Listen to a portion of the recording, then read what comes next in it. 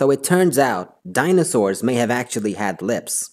The image we have of dinosaurs is usually that of what we think of when we see Jurassic Park, kind of like crocodiles or alligators. And the reason we have that perception and the reason the movie was made that way is because those are some of the closest living relatives of dinosaurs.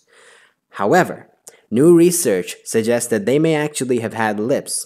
Think less crocodile and more Komodo dragon, more like a lizard. So imagine, if you have your teeth exposed, the way a crocodile or an alligator would, the dentine layer, the outer enamel, gets worn out, and you have to replace those teeth more often. But new research suggests that dinosaurs didn't actually have to replace their teeth nearly as often as alligators and crocodiles do today, and there was less evidence of wearing of the outer dentine layer.